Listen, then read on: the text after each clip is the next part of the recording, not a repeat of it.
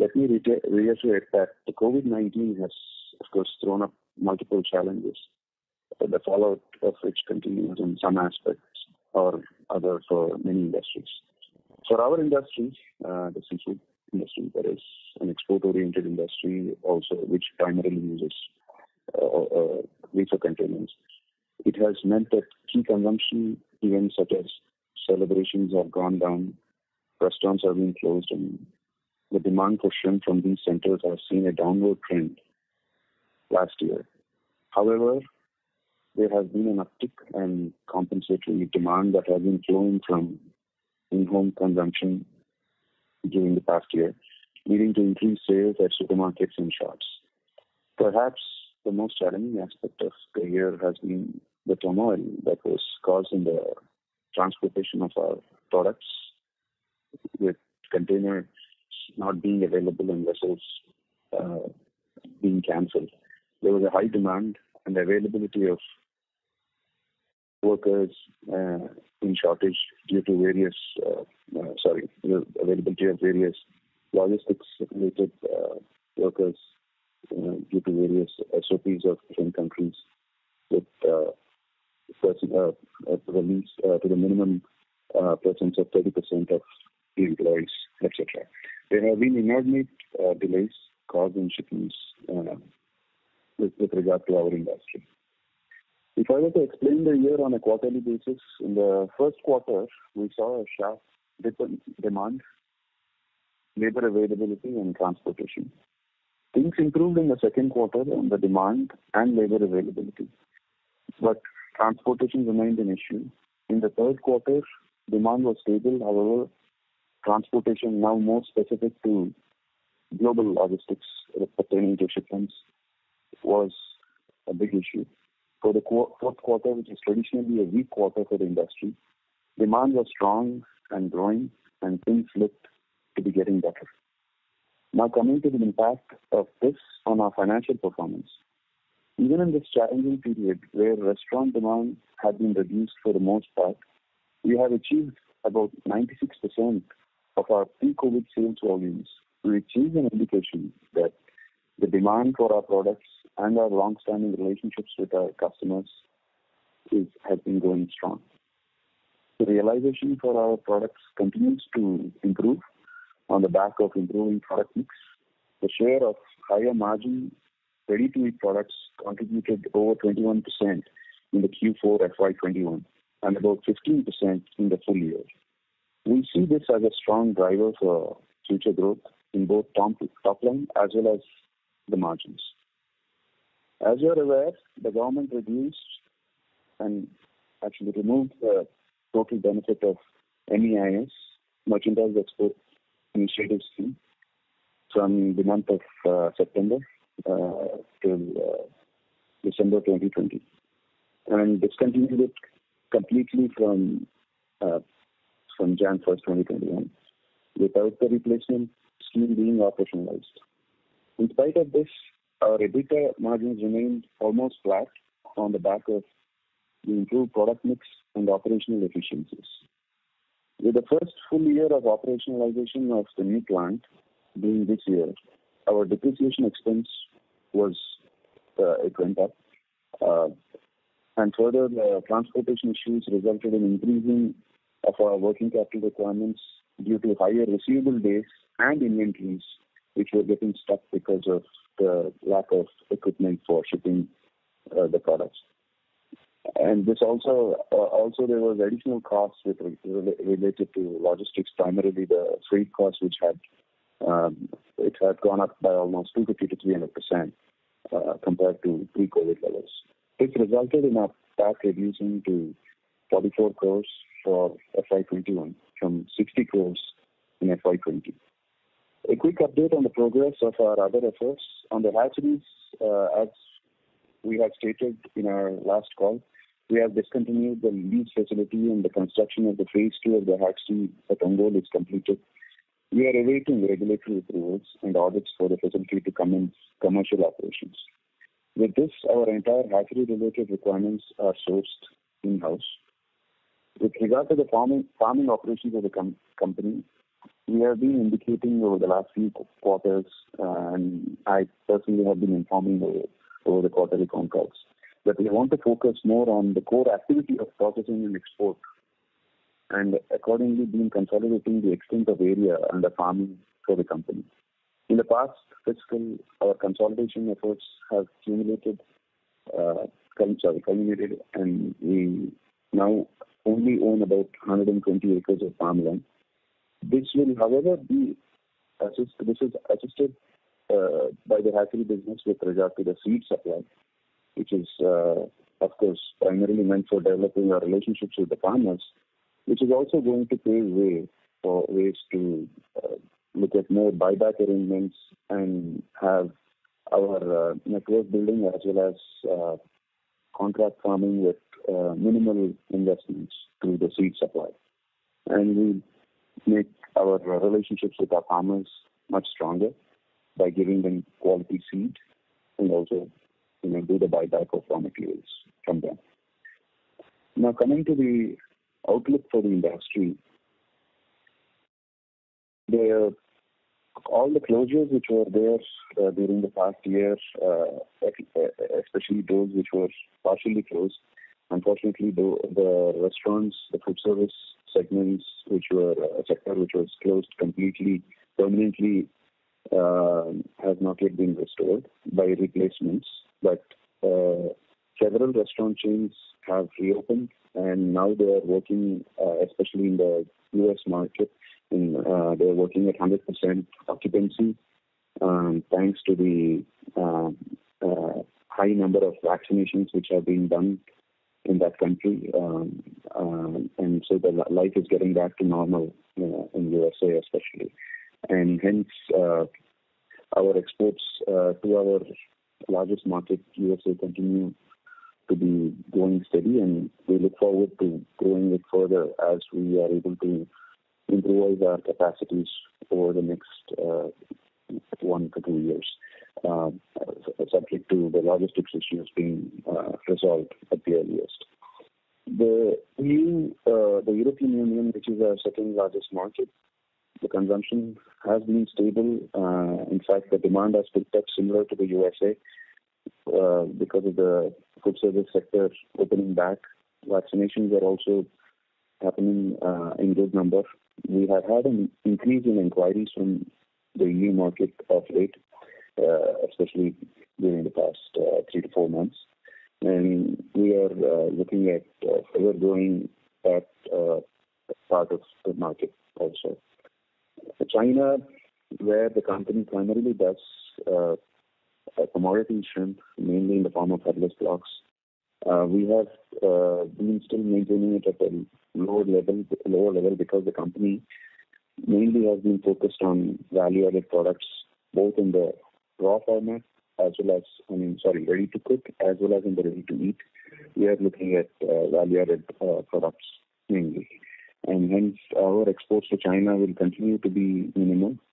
And however, with regard to the Chinese market, there were some constraints, some restrictions on some companies, not Apex Frozen Foods. I would want to reiterate that and reaffirm. Just want to give a clarity on that because there was some news. We don't have any issues. It's generally there are conditions at some of the Chinese ports where we are not able to ship, but we are able to ship to the other ports where there is not much of problems, and we are continuing to do our shipments to China as we get the containers. Our company doesn't have any restrictions laid out by the Chinese government, as stated by some sections of the media, and to be precise, social media. With that, I now request Mr. Vijay Kumar, our CFO, to take you through the brief highlights of our financial performance. Vijay Kumar. Thank you. Good morning, everyone, and hope all of you are keeping safe. I shall brief you on the financial highlights of the quarter and full year gone by. As mentioned earlier, our product mix has been improving with higher proportion of retail and the value-added products, which have aided the overall realizations. For the quarter ended March 31, 2021, our exports revenue grew by a strong 38% year-on-year and 15% quarter-on-quarter to rupees 1,732 million as against rupees 1,256 million in Q4 FY20 and rupees 1,500 million in Q3 FY21. The growth in export revenue was a result of import volumes, which grew by 30% year-on-year and 22% quarter-on-quarter to 2,656 metric tons in Q4 FY21, and higher average realizations of our $9 per kg of shrimp sold. Despite a challenging year and lower volume for full year FY 2021 too, the export revenue grew by 3% year-on-year to rupees 7,705 million. The sales volume degrew by 4% year-on-year to 11,701 metric tons. As far as the profitability is concerned, EBITDA margins were not materially impacted considering the challenging environment, comprising mutual dispatches, higher fixed cost due to lower utilization of our newly expanded capacity, lower export incentives, and such others. This was an outcome of our improved product mix and operating efficiencies. The EBITDA for Q4 FY21 grew 14% year-on-year to rupees 212 million and accounted for 11.5% EBITDA margin. For the full year FY 2021, EBITDA came in at rupees 985 million as against rupees 1,060 million in FY 2020. On the margin front, FY 2021 clocked 11.9% EBITDA margin as against 12.5% in FY 2020, a margin fall of 60 bps year-on-year. Further, higher depreciation due to commissioning of the new plant, coupled with increased finance costs due to elongated working capital cycle, as both inventory and data cycle was stretched due to transportation issues, resulted in decline at PAT level.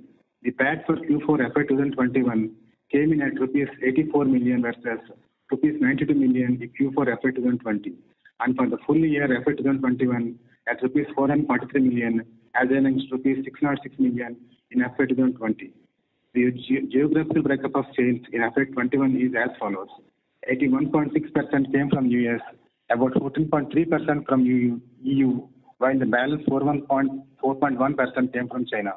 With that, I conclude our opening remarks, and now I request the moderator to open the floor for questions. Thank you. Thank you very much. We will now begin the question and answer session.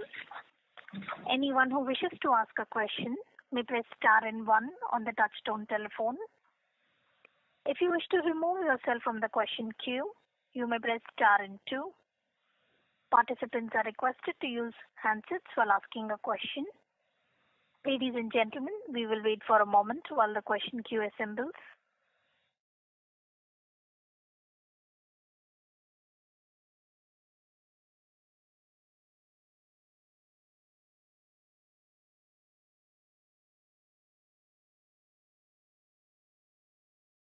The first question is from the line of Ashwini Agarwal from Ashmore Investment Management. Please go ahead. Hi, good morning, Mr. Chaudhary. Good numbers, in a reasonably tough environment. I just wanted an update from you on the U.S. regulatory side. So for some types of products, I think one of your facilities was listed on an import alert in December, and one line was reported to have been turned back sometime in March. And just yesterday, there was a US FDA alert on salmonella infection in Avanti Feeds ready-to-eat product line and a product recall. I mean, your focus has been to increase the ready-to-eat and pre-prepared shrimp, especially in the US market. I mean, how are you seeing this risk evolve, and how are you addressing this problem? Yeah. It's Ashwini. First of all, thanks for coming onto the call. I need to first, discount your question about Avanti Feeds, as I'm not the person to be answering about them. But since you are asking about the general system or the risk perception with regard to the U.S. market as such, regarding the alert which you are referring to about Apex Frozen Foods, it's about antibiotic-related issues for which, Yeah. in fact, since January, consignments have been tested and they have been released. This particular, we have been put on the alert because of one specific consignment, which was having an issue. That to one line item, as you rightly mentioned, even though there are multiple line items in the consignment. So, of course, these was all the products which were primarily handled and shipped during last year when the COVID issues were there. And otherwise, we don't normally have issues related to antibiotics as the testing is done pre-harvest and also prior to processing at the factory. So we don't really have issues. In fact, we know when there is a positive, and we do maintain stocks of antibiotics products because that's how we test. We know that that products have such contaminants, if any. So now in this case, as I had mentioned, there was a specific issue, and that has been dealt with. However, the consignments subsequent to that have been held and tested and released. And even that one particular consignment which the FDA has had an issue with, it was actually retested and there were no problems pertaining to that. That is with regard to specific antibiotic alert. That is, and in fact, we are in the process of getting our one specific facility being removed out of that alert. So it's not an issue. We don't really see it as an issue because we we mitigate the risk by prior testing, number one. And in general, I have been stating this for the past few years since we got listed, that any market which we want to do business with has its own set of rules and norms. It is at their discretion to test for in the specific product of the specific parameter what they want to.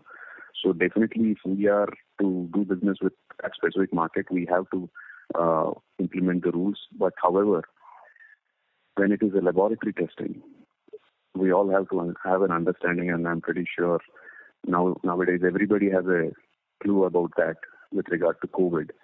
Like how there are possibilities of having false negatives, there are also possibilities of having false positives. That particular phrase of false positives actually applies to quite a number of companies which have their own systems and protocols in place, the required systems and protocols in place. Sorry. And that, of course, indirectly I would also answer on behalf of anybody else whom you want to refer to, but that is how it is. There are, with the amount of systems in place on the protocols, because these are required by the importing countries, whether it is USA or European Union. So when 20 to 25% of approximately around 20% of our business goes to EU, we have every alternate container, every second container being tested in EU also for antibiotics. But whereas we ensure that these products do not go to those markets, and we ensure that we don't handle them. So, in fact, after this particular issue, we have also intensified our own segregation and basically refusing the lots at any such specific source level, so that we don't have to deal with any repercussions subsequently. So that is the general point about the alert. But it is not a risk. It is, of course, it would be. We just need to implement it at at our entry level, to be precise, so that we don't need to deal with any headaches or problems at the end, at the finish line. I hope you understand that.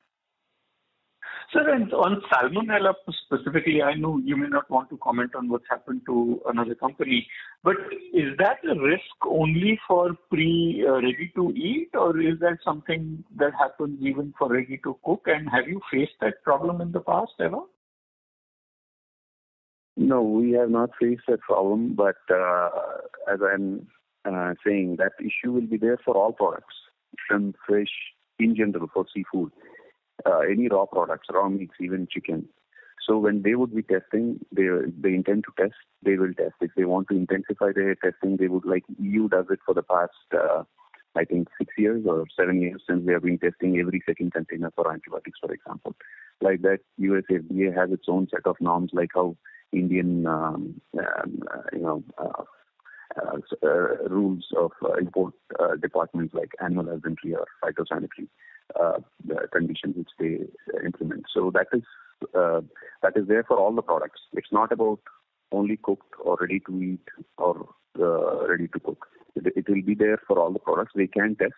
It is, as I said, it is in the, we have to implement the system, whether it is testing or whether implementing the right process. And that is how we ensure that we avoid any complications at the finish line. However, it does not mean that if there has been a test positive or if there is an alert, it doesn't mean that there is a system failure. Because as I had tried to mention earlier, like how we are noticing quite a number of false positives, and because it's a laboratory test, it is all it depends on what equipment is used and the time of the person who has handled the testing, etc. And errors are there with regard to machine readings also. So that is how it is. So, but salmonella is there for all products, not just shrimp or not just ready to eat. It will be there for them. Okay. And so on the second question I had was relating to the working capital inventory increase. Obviously, because shipping times have increased and the duration that it takes for a reefer to show up in the US has increased.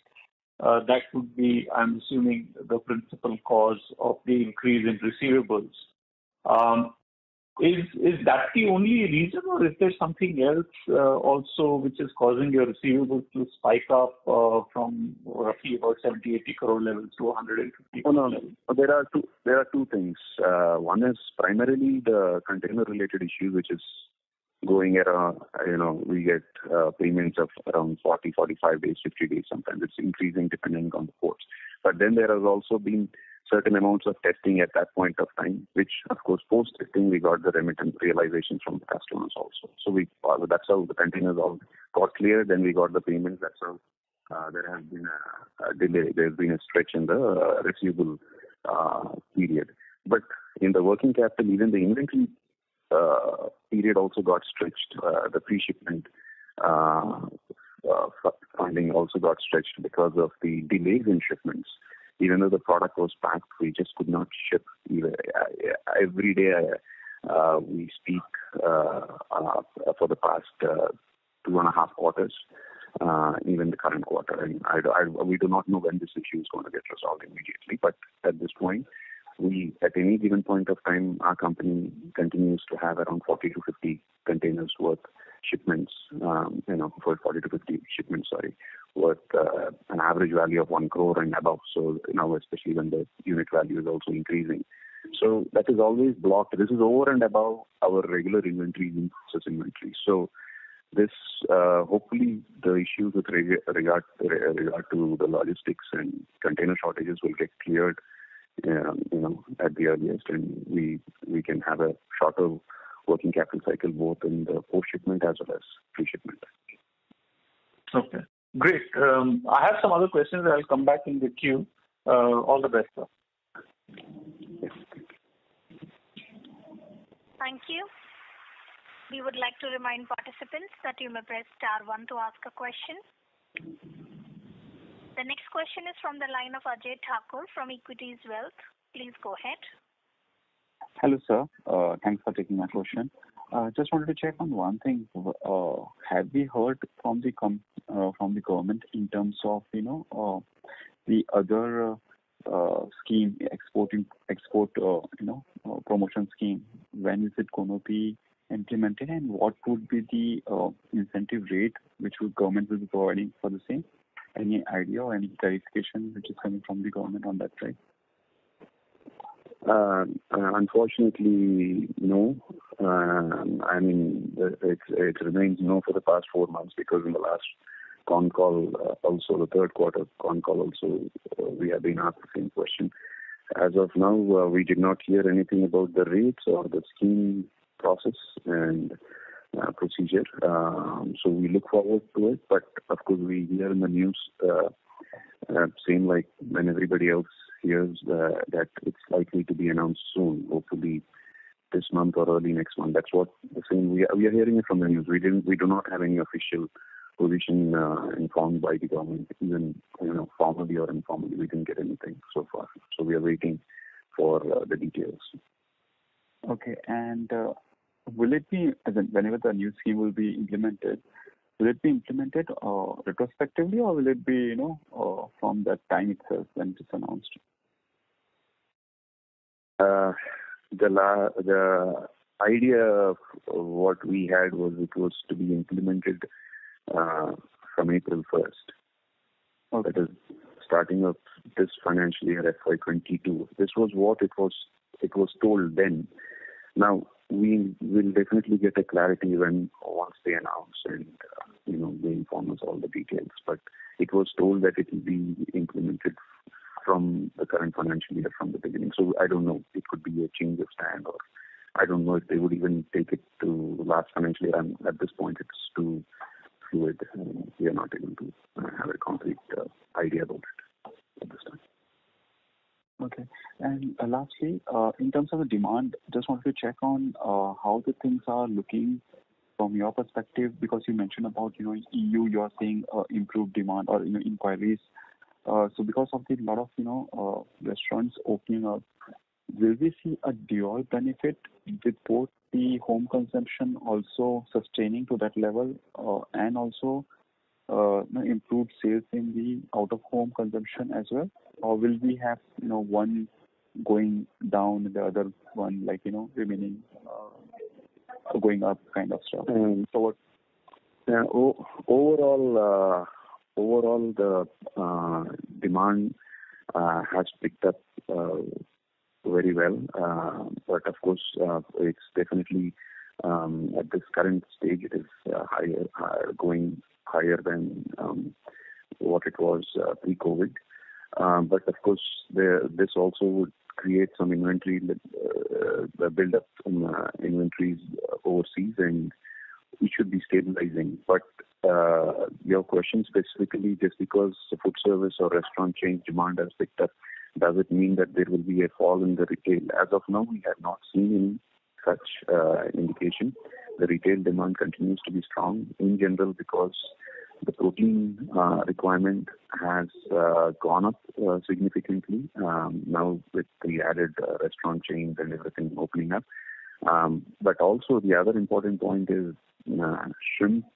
There are other proteins which are even in seafood which are currently few other items which are more expensive than shrimp. So the demand for shrimp has been quite steady at this point because it is still definitely a good choice, and it is the number one preferred seafood item in the United States, especially. It is the number one consumed seafood item. So that way, we are pretty confident that this will remain both in the retail and the food service sector, and we need to see it continues to maintain. And right now, we are in the holidays, and things should be good for the summer over the next 2 months, especially because in the USA it is July, August is all these are the summer months as we go through them. So the demand should be good. So there's no problem with regard to, there's no fall in demand from the retail side with regard to that. Okay, thanks. That's quite helpful. Thank you. Yeah, thank you. Thank you. The next question is from the line of Deepesh from Equirus. Please go ahead. Yeah, hi Chaudhary sir, good morning. Congrats for good numbers in challenging times. Sir, in the presentation you have mentioned that shrimp prices are firming up globally. So I just wanted to get a sense that how do you see these prices going up for FY22? And given the strong exports that India has seen from March onwards, I think it's better than even FY20 levels, right? FY19 levels. So will you be able to reach a 60-65% utilization levels this year? We should be able to do it on the production side. With regard to utilization, we should be able to utilize it. Of course, go with subject to the farmers going for, because right now the first crop has been good. Everything was good so far. We are looking forward for farmers to go for seeding again, which they are doing in some areas. There is also some changes in some species. Some people are going to black tiger, but overall, as long as the supply is continuing to be there, with the current year's demand, like you said, which is at a higher level, we are confident that it will remain for the rest of the year. especially for because there was a shortage of product overseas, and that is being currently the news what we have is that overseas the product is being absorbed as in when it is reaching the destination. So there is no at this point there is no inventory pile up. So the demand is continuing for sure at least until summer and post summer till Thanksgiving. That is sometime in October, November. And so for the rest of we believe it should be good, stable for the rest of the financial year, current financial year. Supply, as long as it is good, yes, definitely we should be looking at completing utilizing the 50% of the capacity for sure, because it is more the capacity utilization is more to do with the supply, and I strongly hope that there is no third wave or anything like that for India, which we hear every day, and we just hope that because we have had some issues regarding employees also during this recent, 2 months ago, or a few months ago. So we just hope we don't have issues, and definitely we are confident that we'll be utilizing it, subject to the supplies. But regarding capacity utilization, we'll definitely do it. We are not. Sorry, sir, you are saying 50% or 60%? Because I think we are already at 40% right now. So you are saying 50% for the next year? No, currently I thought that whatever I looked at current year, we said 50%. Right. Current year, I think we have said the complete capacity of 29,000 metric tons. Correct. We said 50% is minimum is what we were looking to achieve. That is approximately 14,000 or 15,000 metric tons, let us say. So that is what we are looking forward to achieve in this current financial year. Next year is, of course, as we also add up another line and all that, we'll give more details as we take firmer decisions, and once the things are in place, we'll let you know later on that. Sure, sir. And sir, how are the prices doing, sir? Because I heard that international prices are going up, right? Sorry, can you repeat that? So how are the international shrimp prices doing? Because the demand has picked up very sharply, while the supply is still limited, right? So shrimp prices are going up right now, or they're still stable? The shrimp prices are going up. They have gone up for the past 2 months almost. It's been going on in phase-wise. Almost 3 months, sorry. For the past 3 months, it's been going up. And they have pretty much been stabilizing at 3-year-old higher pricing. And supply-wise, it is there. There are not much issues with regard to supply as of now.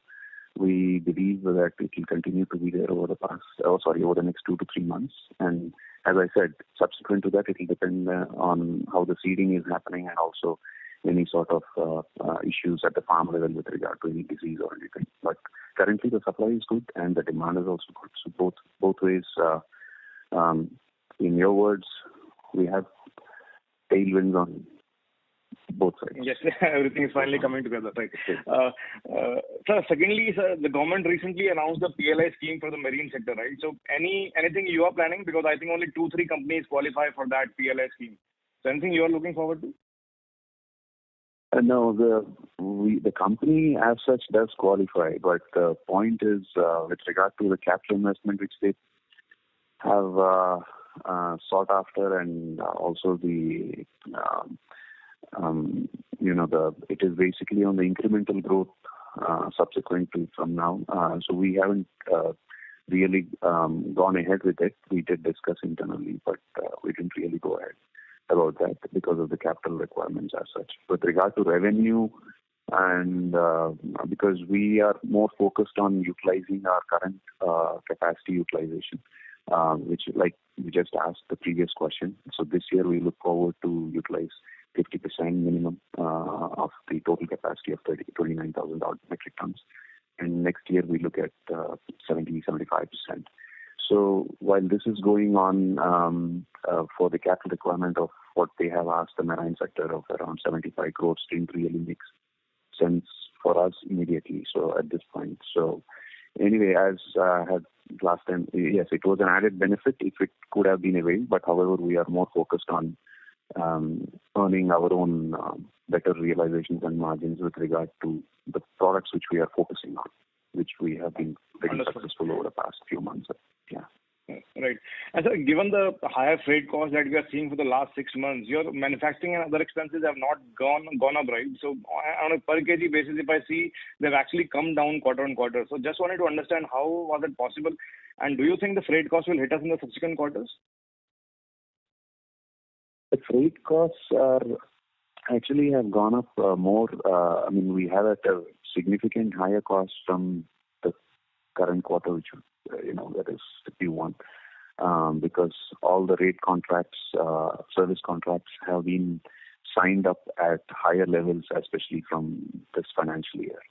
So with regard to going up, we do not see at this point. But however, it is too premature for us to comment at this time, because we have also heard people from some exporters, from shippers from China are paying quite a huge freight amounts shipping to European Union and all that. So there is, until this logistics problems globally kind of settle down, and we do not believe there's going to be an immediate solution for this and to get back to lower freight costs immediately.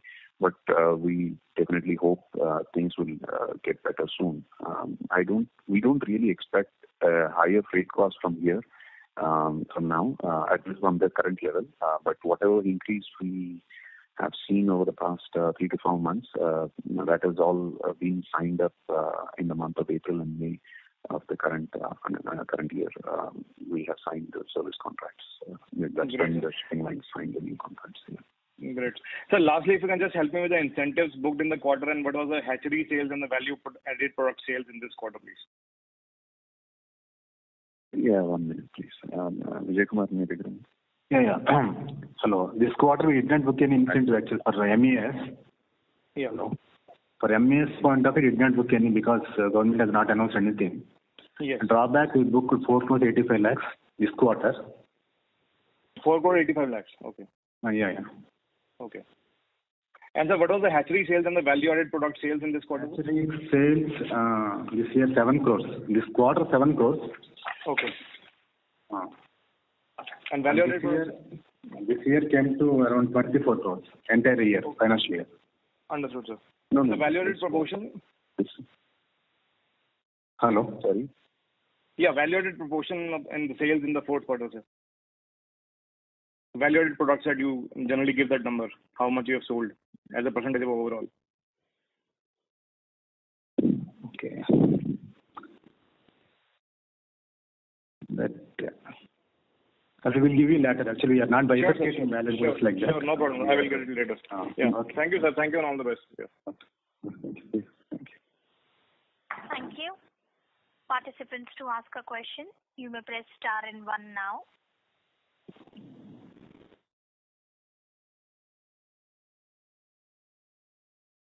The next question is from the line of Vincent Andrews from Geojit Financial Services. Please go ahead.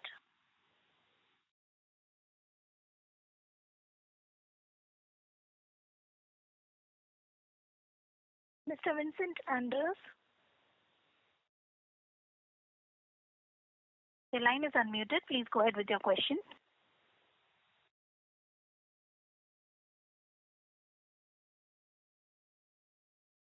Hello, am I audible? Yes, sir. Yeah. Yes, please. Good morning, and congratulations for the good set of numbers in challenging conditions.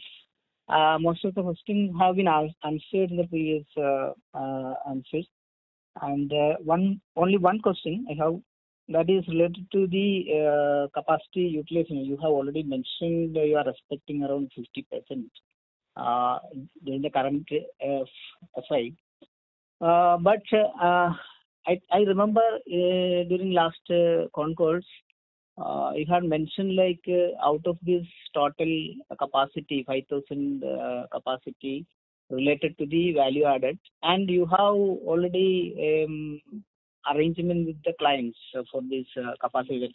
And since you have mentioned in the previous remarks, the Horeca segment is opening up now in the US.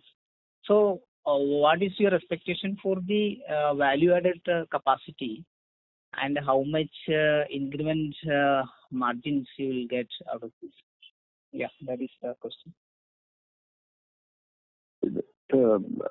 First thing regarding the capacity utilization, I was mentioning to the previous caller about the total capacity utilization of 50% on the overall capacity.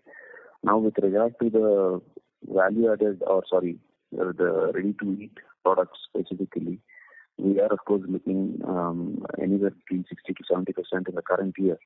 But that is also, of course, subject to our workers and the subject to the employees being continuously being available. But we are focused on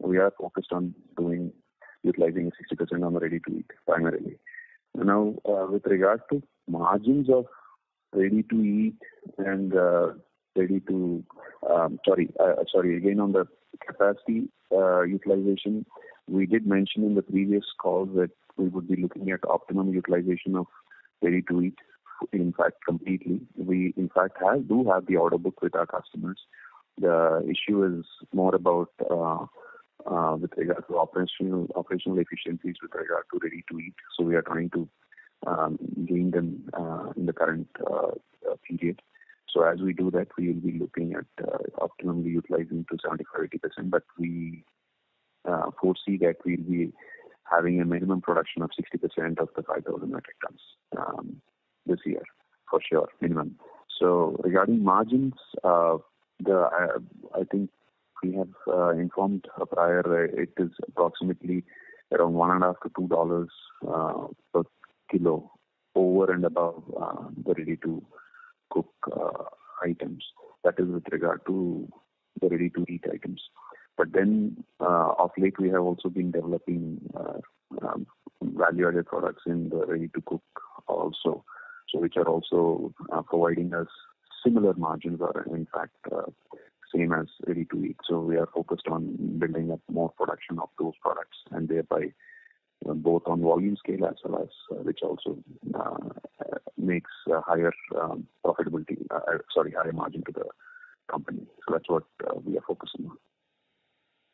Yeah, thank you. And one more question is like export incentive. If any delay you are seeing from the government to implement announce the new structure, so is it manageable from your end?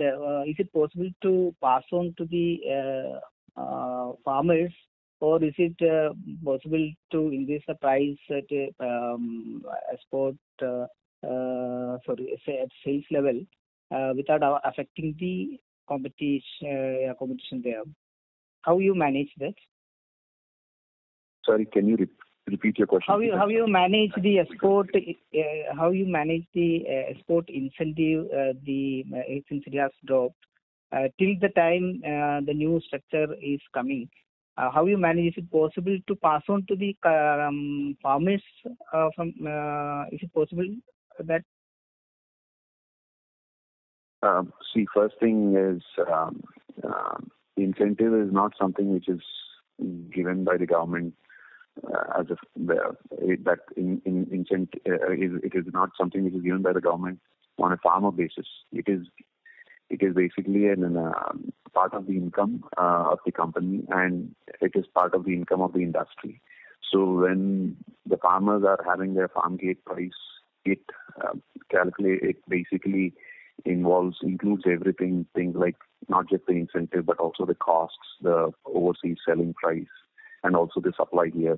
So it is all a multi-factor point with regard to the farm gate pricing. So yes, the incentive, if once given by the government of India, is also being passed on to a certain extent to the farmers dependent on the situation. Then that is the market dynamics. So it's not something like where we are awarding separately something to the farmers.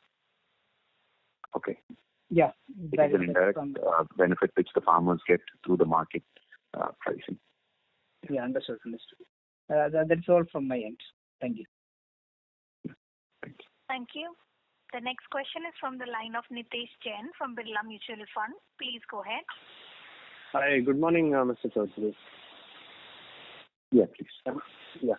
Sir, I basically considering the dynamics of your order book, mainly from the US customers, and also the labor availability at your factories, both the factories, and also the shipping or the logistic problem which you explained in detail.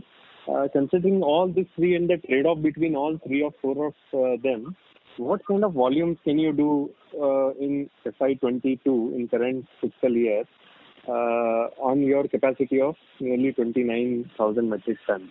Of course, there is fourth element also, which is the most important one, which is basically the culture itself and the farming activities. So, given I know this is quite dynamic at this point, but still, would you believe that you can do say upward of 20,000 tons? What is your internal estimate for this financial year? Sorry to interrupt, Mr. Jain. So there's a disturbance coming from your line. Request you to mute your line while the management answers your question. Sure.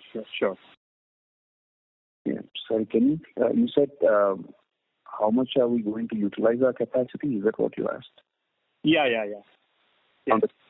So which I did mention, respond to one of the previous callers, is that we are pretty confident that we will be utilizing at least 50% of our total capacity of 29,000 odd metric tons in the current financial year. This is not just to do with order book or just of course after, like you said, after considering the supply situation also. But mainly the thing is we are improvising our efficiencies in the new facility. So most of our volume of the 50% of the total capacity utilization will be from the new facility. So we are actually improvising it. As we grow it further, we will be able to. So that we are looking at anything over 15,000 metric tons minimum of that 29,000 odd. We are looking at anywhere between 14,000 to 15,000 metric tons minimum. That's what we are looking at between all the markets and whatever. Yeah. Sorry, so, sir, basically here there is a follow-up question here. I mean, in a robust demand scenario which is prevalent currently particularly in US market, where 85% of your products you sell to US geography. I'm actually quite surprised or perplexed to understand why we are guiding only say 50%, given the fact that we have a 20,000 tons brand new, most efficient plant in the country, and we have a good demand from the US market. So why only 50%? Why not 70-80% type of utilization? What is the problem here? That's point number one. Point number two, if you still guide for say 50%, when do you see Apex Frozen Food as a company can do nearly 22,000-24,000 tons of sales in any one particular year? When that can happen?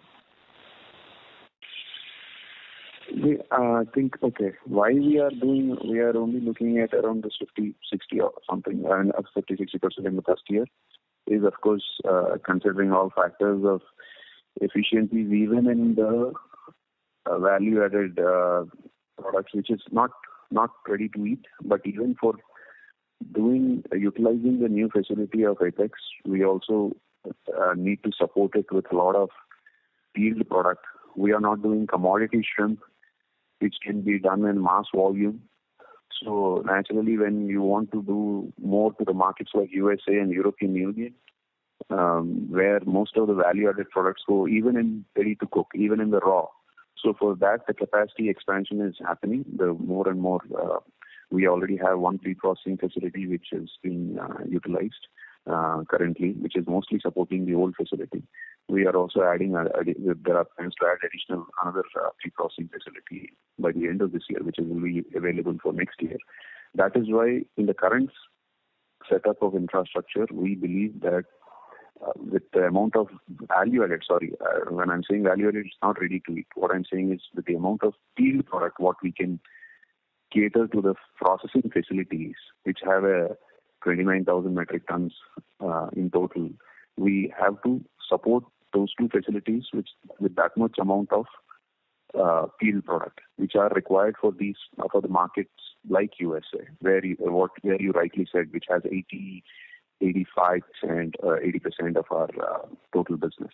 So we need to provide more and more field products, which we are confident that we'll be able to do more next year once we also finish up the other support facility. So that is the scenario. That is the main reason. Only for doing commodity-based shrimp, headless shell-on or head-on shell-on whole shrimp, just the raw commodity shrimp which we do to China, if we do only such product, we can do 75% of the total 29,000 metric tons in the current financial year itself. Actually, the problem was that our company is not focused on doing commodity shrimp or commodity products, to commodity markets. Rather, our focus is in more of value-enhanced products, even in the raw stage. So for that, the facilities which are, of course, the new facility which is 20,000 metric tons, but however, it has limitations on the amount of pre-processed product which can be catered to under its current floor space.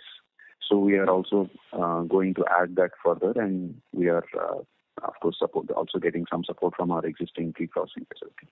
Thereby, further improvement will be there as we come to the end of this financial year. So from next year, we believe it's going to be much higher, aided, supported by these field products. That is on that front. I'm sorry, your second question, I didn't get you. Can you repeat that, please? I'm sorry. No, I was just asking, like, on a practically, given the portfolio or the products which you focus on as a company, in one particular financial year, how much the maximum sales that you can do on this 29,000 capacity? Is it 20,000 tons of finished product? Is it 22,000, 24,000? We could do around 21 to 22,000, 75%. Of the finished volume. Yeah. Finished product. Yeah. And sir, lastly, this U.S. shrimp prices have been going up in last couple of months, particularly in U.S. market. So can you confirm how much they have gone up in percentage terms? The pricing has gone up by... Sorry? Yeah. U.S. buying prices... between 15 to 20% minimum. 15 to 20%. And whereas in India, farm gate prices are stable, or have they also gone up, or they are stable? The farm gate prices have been stable. They have not gone up. Okay. So to that extent, we might... I hope you understand where the demand is high overseas. Yes. The supply is high domestically. Perfect. So got it, sir. That answers tailwinds on both things. Yeah. I mentioned to a previous call. Correct. Perfectly got it. Thank you very much. Appreciate it. That's all from my side. Yeah. Thank you. Thank you. The next question is from the line of Ashwini Agarwal from Ashmore Investment Management. Please go ahead. Sir, just going into some figures, last year you did 11,700 tons. Out of this, how much tonnage was ready to eat and value add versus commodity? Would you have those tonnage numbers available? The 11,000 metric tons did not have any ready to eat. Remember the first financial year. You mean last year means FY21. Sorry, I'm just... Yes, FY21, correct. 1 minute, please.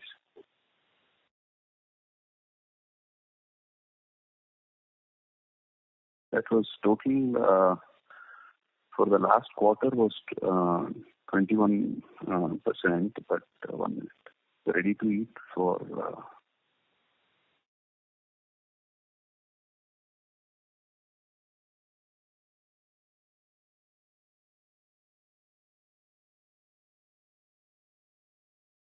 Hello. Yeah. It is around 2,500 metric tons. No. How much, sir? Okay, very good. How much? 4,500 tons or 2,500 tons? 2,500 tons. 2,000 was ready to eat. Okay. Yes. And how much would be the value added on the ready-to-cook segment in tons? Sorry, in ready-to-cook, value added would be almost in the approximately around 7,500 to 7,500 tons, I think, 8,000 final product, finished product, which is exported, because we do not have more than 10%, 10 to 15% of our total ready-to-cook as commodity or the baseline products. We have a majority of our production, what we have been doing so far is value-added, financially value-added expealed product in the ready-to-cook also. So so it's only around 10 to 15% of. So it's around maximum on a high side it will be around 800 to 900 tons, very high side. So after that's the maximum which we do in the form of headless shalom. Whatever we do in China and a little bit in Europe. Okay. And sir, you're adding another 5,000 tons of ready-to-cook, right? At the end of fiscal 22, which is the current financial year, you expect to have totally about 34,000 tons. 5,000 metric tons of ready-to-eat, sorry. Ready-to-eat, sorry. Another 5. That's what you're adding. Yes. So what's your remaining capex for this year, sir? We expect it to be completed before the end of this current financial year. So it's not significant, but it will not be more than $1 million. That's around 7.5 crores max. Maximum 8 crores. The current year. We plan for around 5 to 5.5, but then we are planning some additional components, so it's going to be maximum 7.5 to 8 crores or so. Okay. And when you spoke earlier in the conversation about 17,000 tons or 18,000 tons for the next financial year, which is 22-23, are you taking ready-to-cook and the expanded capacity at 34,000, or that would be not utilized over the next year? No, I have not mentioned the number of tons of capacity utilization for next financial year. What I have mentioned was the current financial year, we are looking at a minimum of 50% of the total utilization, which would be anywhere between 14,000 to 15,000 metric tons. And for the next year, we are looking at 70%. So in this, we have not factored in the new additional 5,000 metric tons of ready-to-eat. But when the additional line comes of ready-to-eat, our focus will be to utilize the ready-to-eat lines with a full efficiency, even if it is at a little bit of compromise on one of the ready-to-cook lines. So I hope you understand what I'm saying. Where we try to utilize more of the ready-to-eat lines, ready-to-eat capacity, so that we have better realization as well as better margins. Okay. And coming back to the shipping costs, I understand that in the industry, it's typically, cost including freight. So freight, whatever is the freight cost, has to be absorbed by you. So does that mean that, because you've signed new contracts with pretty much all the shipping lines over April and May, that there will be a headwind to the margins on account of shipping costs, or are these reflecting in the higher prices of shrimp that are prevailing? I'm just trying to figure out who ends up paying for the shipping costs at the end of the day, the consumer or is it you? One of the most important point is the reason why the shrimp pricing is also going up is also the freight costs, which get added to the cost of the shipper. So it will be passed on to the customers, which thereby gets passed on to the consumers eventually, naturally, because the freight cost is to be delivered to them.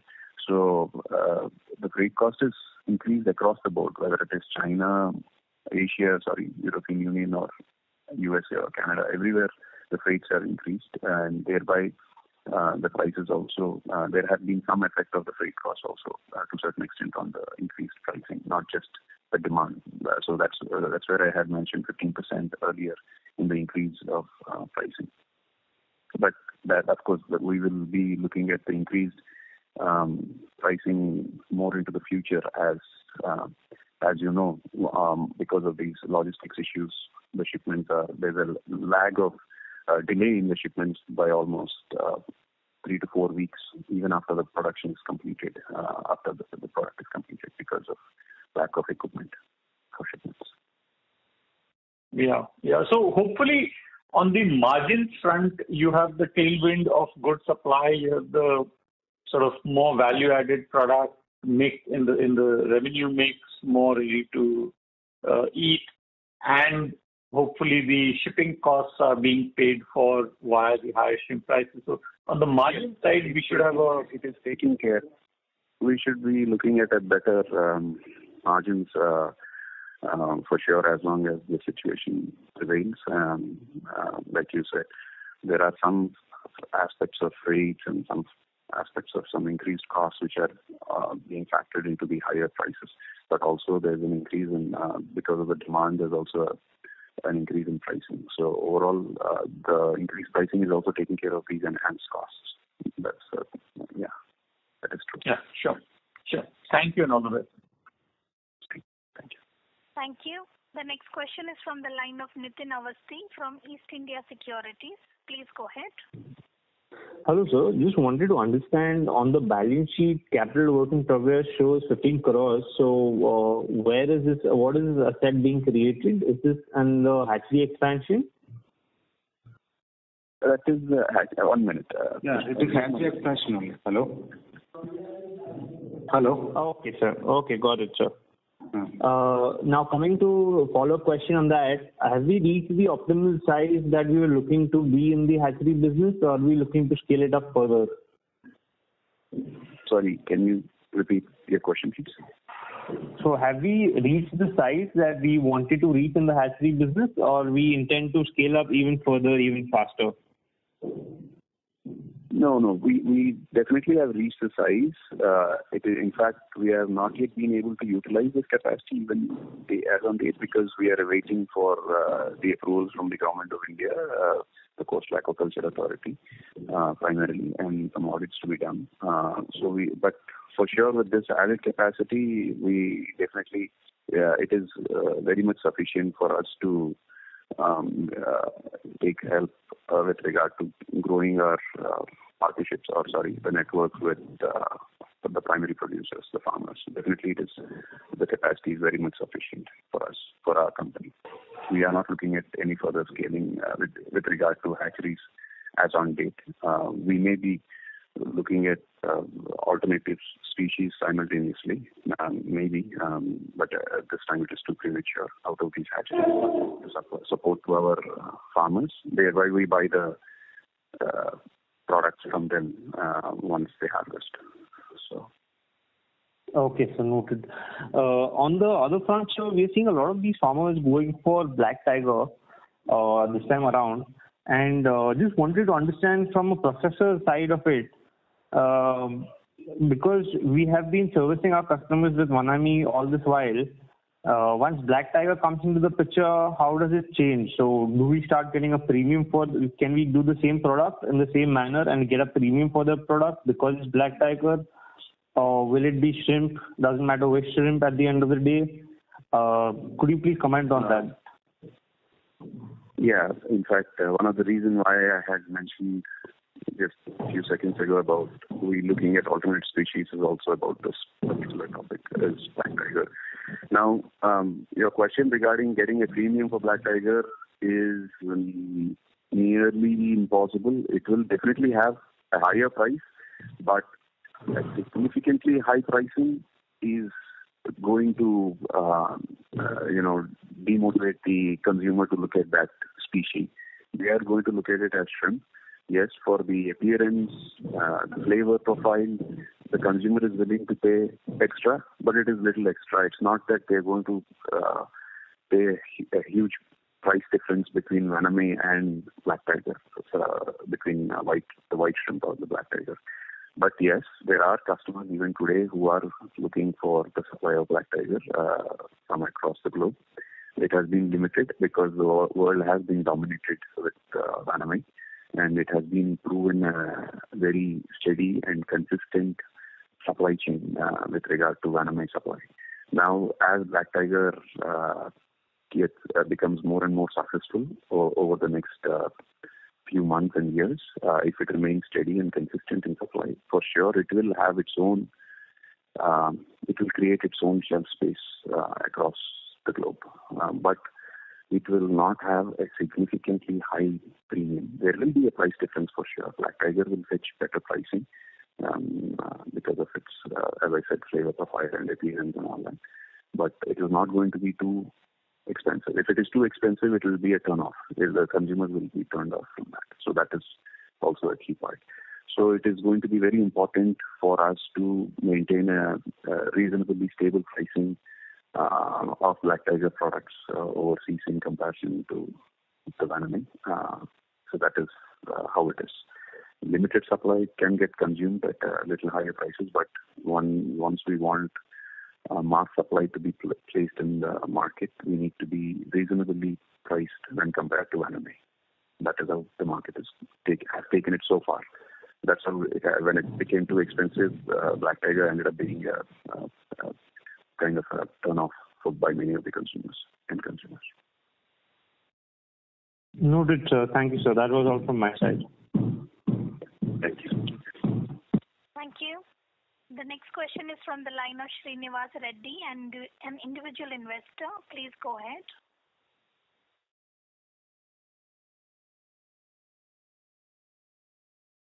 Mr. Srinivas Reddy, your line is unmuted. Please go ahead with your question. Is it audible? Yes, sir. You may go. Yeah, I'm Srinivas. I have a question for you about that MEIS license. So, sir, you have booked the earlier quarter's MEIS license. Whether you have received total amount or is there any pending amount in that?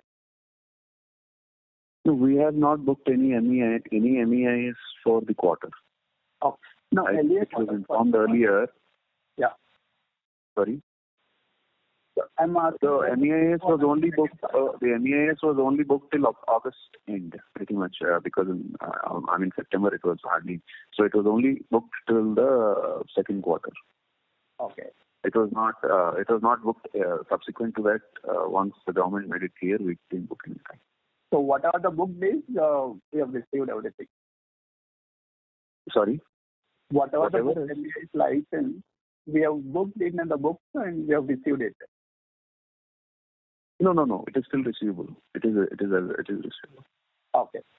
So when can I expect the new scheme, sir? So I heard that first question is there, but just I'm asking, is there any? I'm sorry. We are also waiting from the government of India to announce soon. So we are waiting for the announcement, and once they give a clarity, we will keep you informed in our future con calls. I'll definitely keep you informed. And I'm sure you will also be aware from the media. Yeah. Thank you. Thank you.